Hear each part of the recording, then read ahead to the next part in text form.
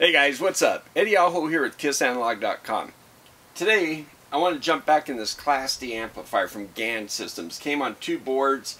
We got the power supply section, the amplifier section. The first video, we kind of looked at some signals here, the gain phase relationship over frequency. And today what I want to do is I want to start looking at the power supply. And here, let me just show you. Got my trusty old board here.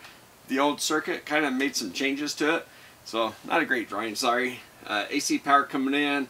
Power supply has two sections, the PFC boost and the LLC isolated output, plus minus 32 volts. Coming over to the Class D amp, and we have two 8-ohm speakers. And what I'm going to do is I'm going to use a 1 kilohertz generator, just put a signal into the amplifier, so I can power up both sides here. And we'll look at one of the sides so you can have something to reference to. And then we'll also have a current probe coming from, this is my wonderful scope. We'll have a current probe up here, okay, so you can see the current. Because that's really where the magic happens on the PFC, is how it makes the current look. Voltage is going to look sinusoidal here at the plug, right? Current, we want to look sinusoidal too. That way, no EMI, power factor corrected. So the voltage and current are in phase instead of out of phase. All that stuff. So we're going to talk about that in a moment here. But what we're going to do is we're also going to look at this boost circuit, okay? And I want to just focus on this boost section to see how that works. That's power factor correction. All right. So essentially, it boosts the voltage up to DC voltage for this guy to work, and then he has a transformer. He changes that voltage into two isolated output voltages. But I want to look to see how this guy's working. Like, what is power factor correction, and how's this guy working here? Okay, so let me just get another board, and I'll be right back. Alright guys, so what I want to do is I want to show you a circuit of a linear power supply. Well, part of it, okay? We're going to not show the transformer here. If we would have a transformer here supplying this AC voltage, and depending on what voltage we wanted here, we'd select that transformer appropriately, okay? But one thing about that transformer, they usually come in VA rating, right? Not watts. It's like, why not? Because, once we convert this AC to DC voltage over here, then the voltage and the current are being taken at the same time. They're in phase. And so it's watts. Volts times, current. It's pretty basic, right? But over here, the AC volts and the AC current might not be happening at the same time in phase with each other. So we understand the inductors and capacitors add phase shift to voltage and currents. Eli the Iceman, if you know what that one is. And part of the problem is distortion. That's another factor, because the way the current's pulled from input to output, okay? So let's just talk about the voltage. Voltage over here is sinusoidal, right? And I kind of showed the current as these little peaks right here, because we're not taking current sinusoidally, because let's just talk about that. Here's my bridge rectifier. These diodes are steering diodes. The AC comes in, it's swinging up here positive, so this guy's positive, he says go this way. So the positive waveform comes up here. This guy over here is negative, so he comes up here and he says, well, I'm negative, I'm going this way, I can't go that way. So he comes this way. So then you end up getting these two diodes conducting during this part of the waveform. Then it switches around and goes negative. So now it goes this way. It says, nope, can't go that way, but I go negative. So it goes this way. And this guy comes up and says, I'm positive now, so I'm going this way. And so then you get those two diodes conducting. So your current from input to output commutating between these two sets of diodes. So the voltage over here could be like the peak of the voltage here, minus a couple diode drops, because you always have two diodes turned on at any one time, right? So over here you get this pulsating DC. Now it's DC, it's all direct current, it's all on one side of the line, but it's pulsating. So then we put a big old capacitor in there to smooth that off, to charge it up and try to hold that voltage steady, so that when the sinusoidal waveform drops, this voltage is charged up. This cap is big enough that it has enough current to supply when this diode can't, for instance. So when it comes up, this diode turns on, charges up this cap, charges up to the peak of the waveform right there, and then it's dropping, but the voltage over here looks more like this red line. It's sagging because it's providing current to the load now, but so that makes it sag. Depending on how big you make this, you can make that sag less, right? Get less ripple. But anyway, you end up getting this ripple. So let's say the voltage on this side is going to look more like, you know, if I erase this, it's going to look more like this. It's just going to have this ripple. Well, if you keep on making this bigger and bigger, so you get that flatter and flatter, so that he can charge a whole bunch of current into him, well, then the time this guy gets forward biased, when the waveform goes up, and this guy says, oh, I'm positive, he says, yeah, but I'm waiting until my voltage here gets above the voltage here. So when it finally does, at the top of the waveform, then he spits out some current. And then he turns off as soon as he charges that up, and he's starting to drop below what the voltage is charged up to here. So the current stops. So if that capacitor is very, very large, then that time that happens, that the current can flow, is going to be very short. So you can see the input current, it's a switching power supply, right? I mean, it's pulsing current in. The voltage over here, if you look with this scope, you're going to see a nice sinusoid. If you put a current probe there, you're going to see this blip, and then a negative blip. I mean, you know, once you flip it over, they're all going to be positive over here. But on this side, you're going to get positive blip, negative blip. And so that puts the current out of phase with the voltage too. So voltage is climbing, nothing's happening, then a blip of current, and then nothing, then blip of current. So the current and voltage are not in phase anymore. And they can be out, you know, power factor could easily be, I mean, as low as 40%, say 50%. And so that's pretty, you know, horrible. That's why over here they call it volt amps, because they'll talk about volts and amps as if they're in phase, but they know they're not. So that's where real power comes from. They say real power, right? Because the real power, you take that power factor. Say if it's 50%, your real power is going to be half of your volt amps. Your what they call it parent power. It looks like you're getting so much power because that's a parent. If you look at current and voltage separately, if you monitor the RMS current, RMS voltage, you go, wow, I'm putting out 200 watts. Well, no, you're putting out 200 VA, but over here you're only getting 100 useful watts, 100 watts, real watts. So that's not great.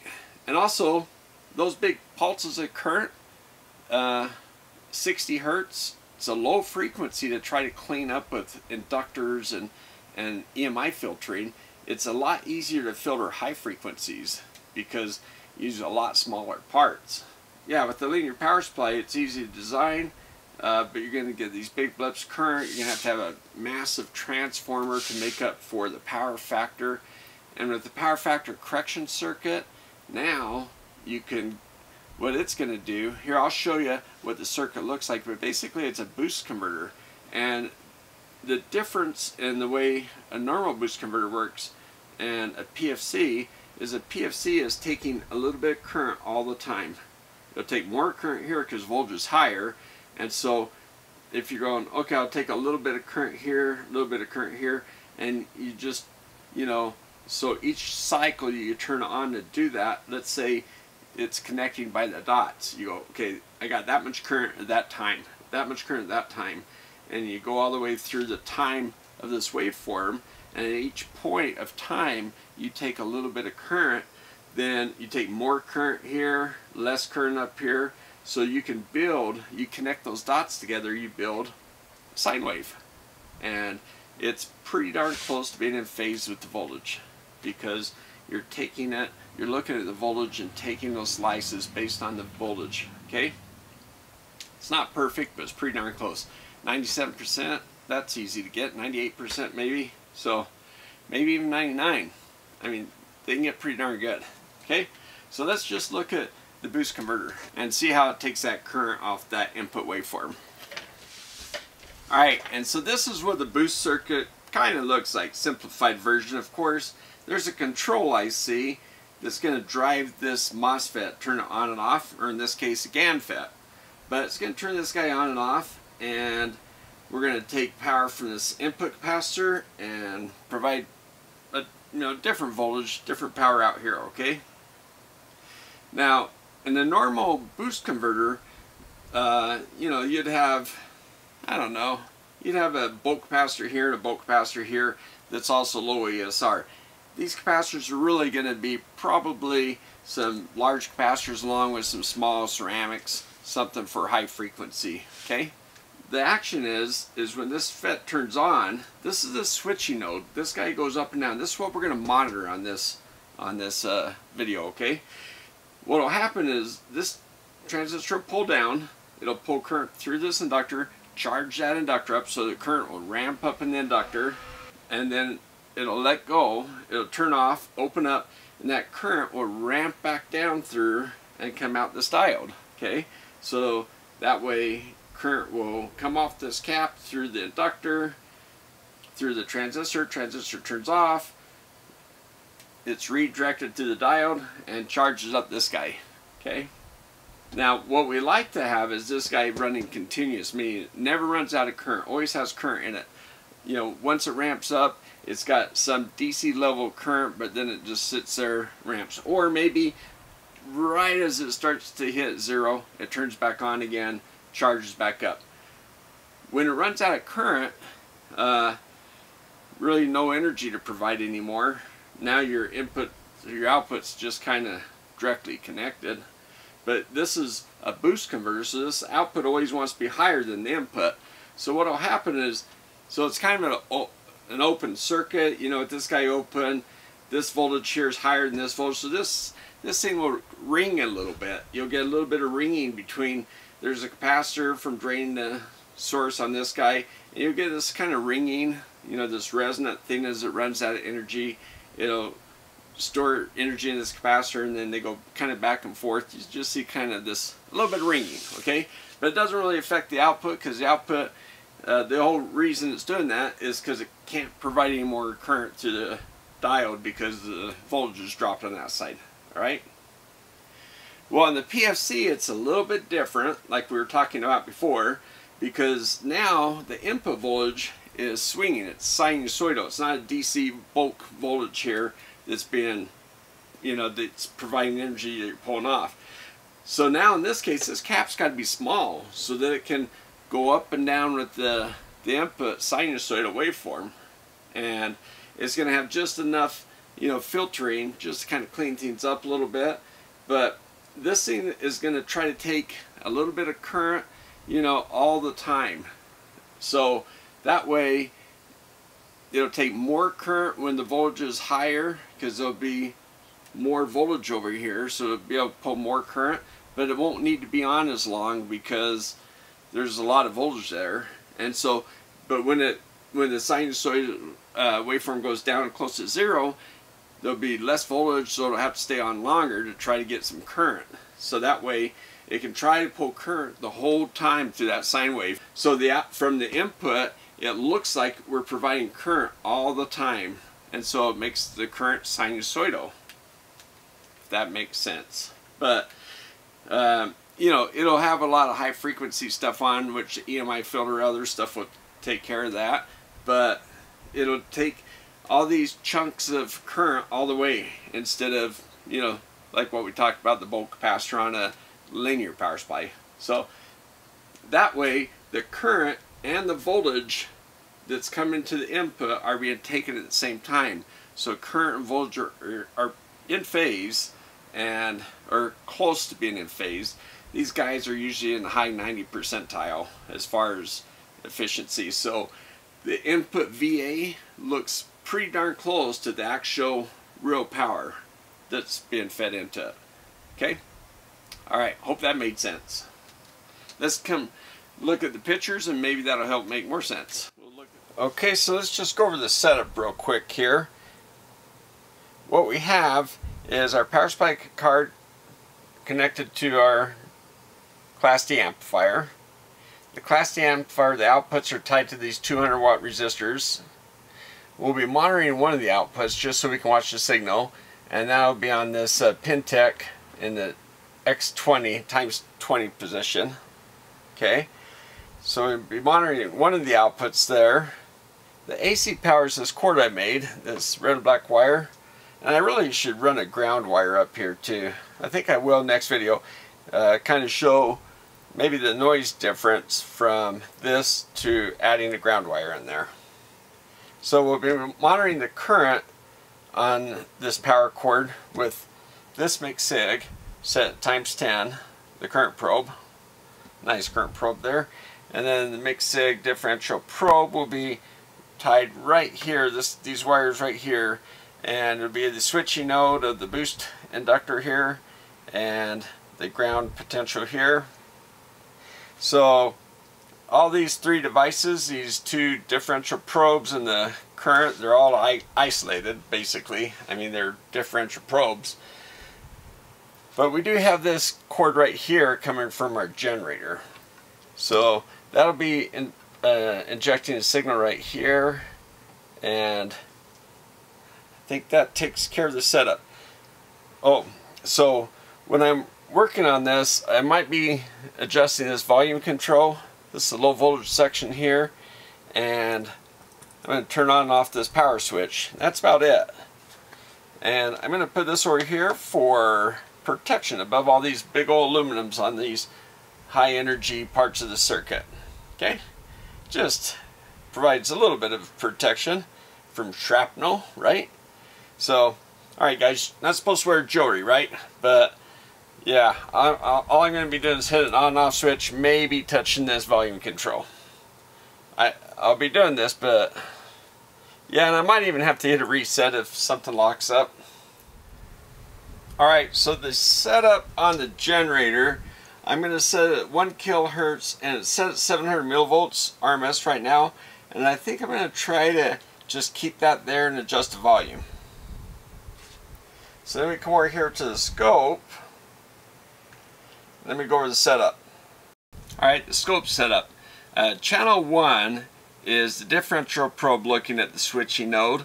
So I put that cursor right here, the second line from the bottom, and I've placed 100 volts per division. And it's DC coupled, full bandwidth, and it's set at times 50. That is the Pintec. Channel 2 is the differential probe. We'll be looking at the output. That's a times 20. So that's set times 20, otherwise the same. Channel 3 is a current probe, so that's set at times 10 and at current, and otherwise the same as the others. Channel 1 will start off 100 volts per division. Channel 2, 4 volts per division. That's the output. We'll see how we need to change that.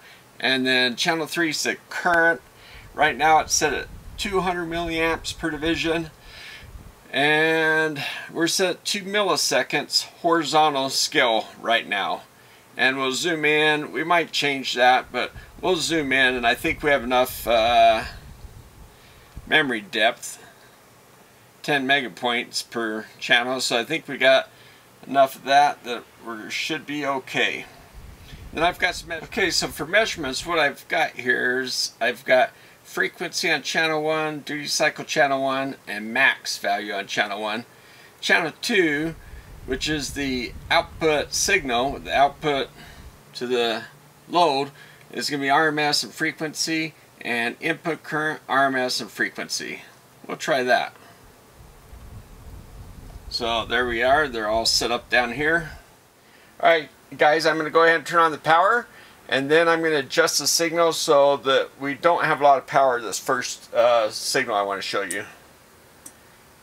Okay, that looks about right. Whoops.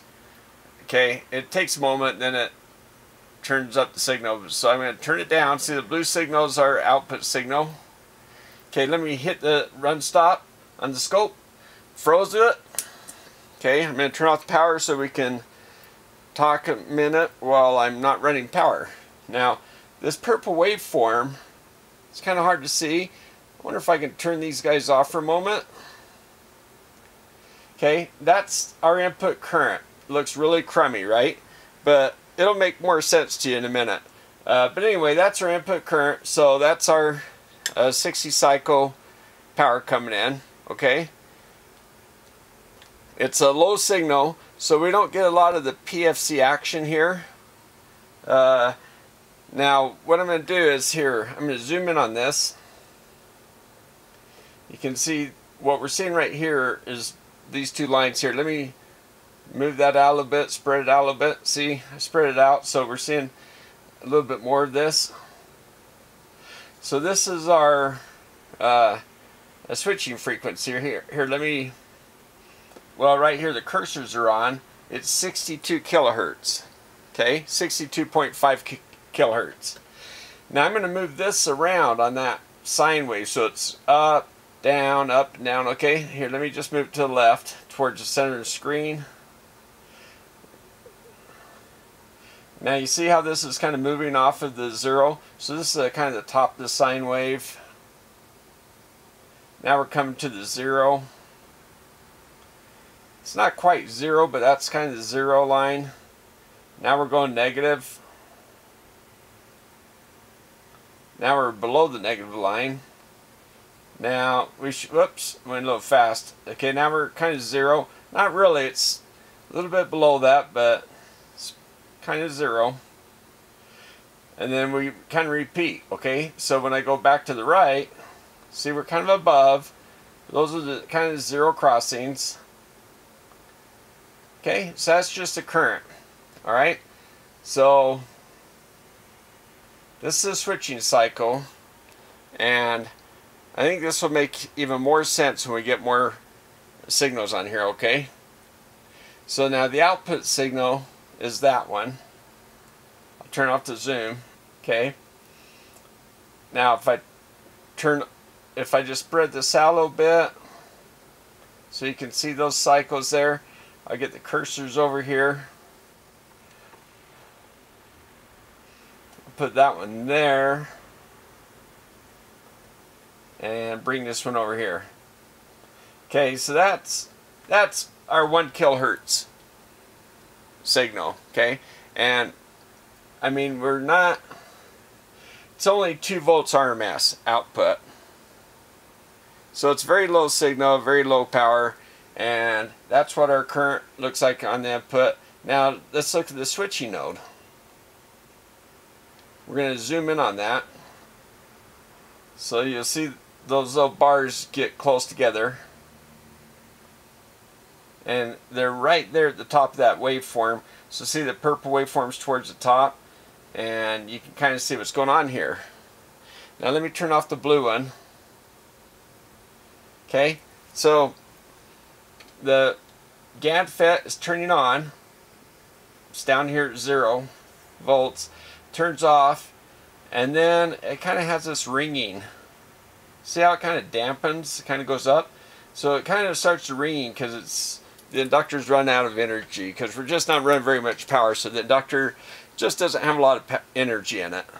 Now let's scroll across the waveform just to see what it looks like across the waveform. Now see the purple one's coming down like it did before.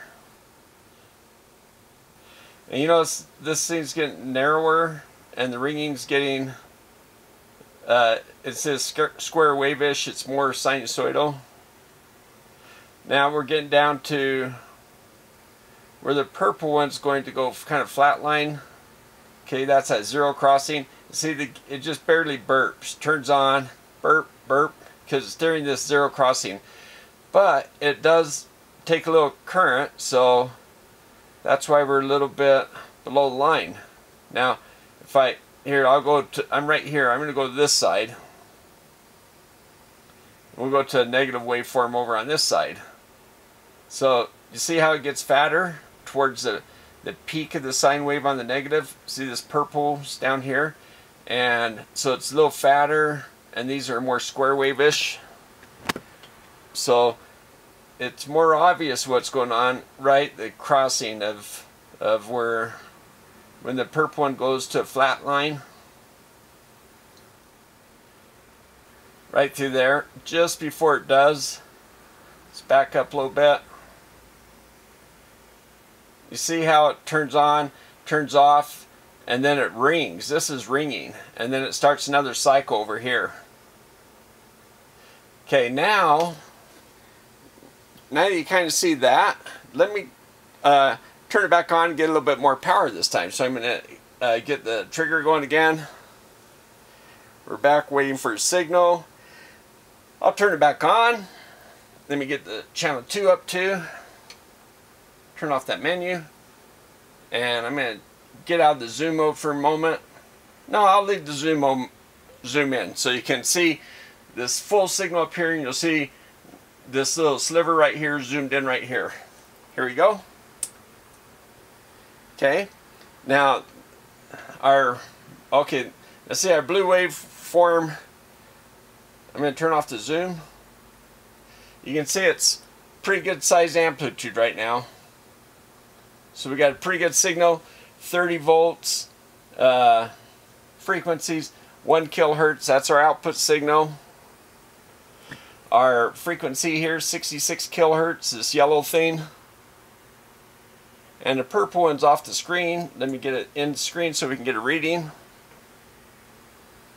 Okay.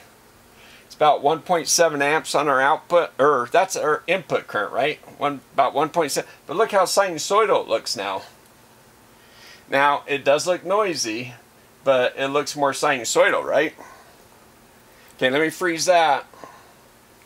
And I'll turn off the power, let the power supply cool down a little bit.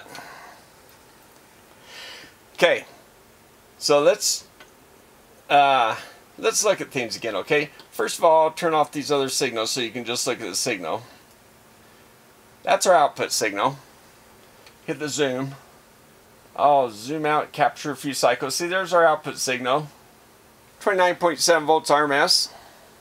It's a little bit of power. Not a lot of power, but a little bit. Okay, so now let's go and look at our input current. Now it's 60 hertz, so we got to spread it out a little bit more. Let's just take off the zoom window, go to the full screen. Okay, there's our 60 hertz input power. Now if you notice, it looks like the current almost looks sinusoidal. There is some noise because it's a switching current, but it has more of a sinusoidal look to it. Okay, let's zoom in on that. Okay, we'll zoom in. Let's see, right now my 2 bars are right there. Watch them come in. Coming in on the center. That's right around almost a zero crossing. Let's scoot over to see the zero crossing. Okay, here's our zero crossing. Right there. So from this view, 1 amp per division, it looks like zero, right? It's a zero crossing, but then you see how there's a little bit of a current being taken from it on both sides. We're going to just scroll across. We'll go towards this bottom waveform. So you see it leaving the zero line right here down to the peak of the bottom. So that's the bottom of our sine wave, but it's, you know, it's being switched. So there's a lot of high frequency there, but that's the bottom of our 60 hertz. Now let's scroll back over and look at the top of it. See, there's the top of it. Okay. And then I can, if I keep going, I'll see the zero crossing on the other side. See, I'm right there. I'm right here. Okay. Now, let me just go back over towards peak of a waveform. Okay, that's the peak of the sine wave. Let me just spread that out a little bit more. And let's get the cursors over here. And I'll put it at the bottom of the waveform right there. I'll get the other cursor over here. Alright, so there's my two cursors. 66 kilohertz, that's a switching cycle. It's softened up a little bit. You don't see the square wave that we see at the switching node. It looks more sinusoidal at this point. But now let's go ahead and bring up our switching frequency. Okay, look at that. That's our switching node. Look, it's pretty much a square wave. It's what we would have expected, I think. FET turns on, turns off, turns on, turns off. Now this is 100 volts per division, so it's 200, you know, close to 200 volts here. It's the peak of the rectified sine wave, and then it drops down when it's on, and you know, so on. Duty cycle is about 36.74. Now let's just scroll over to, as the purple waveform drops down, let's scroll over to that zero crossing line. We'll see the purple goes flat. Right here you see the GaN FET, the drain, it's on, and it's off just for a moment. It's on, it's just off. But we're kind of at the zero crossing of the sine wave, so there's really not much current there. Let's keep scrolling over. Okay, now see the purple, that's our current at our input.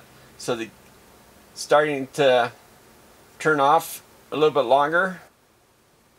See as the purple waveform drops down, we get a little bit more current every time we turn on. So right through there it starts to look pretty much sinusoidal. The input current, this high frequency. But you see the transistor's starting to turn off because it doesn't need a whole lot of current when the peak of the waveform is at its top or bottom. So yeah, it's starting to look more 50% there. Okay, so we'll go towards the top of the waveform. And as we go to the top, you see the transistors off more often. If I go back down, but you notice we don't see that ringing where it turns off and rings, because now the inductor is fully discharging the current that it gets. So you kind of see as I scroll across the waveform.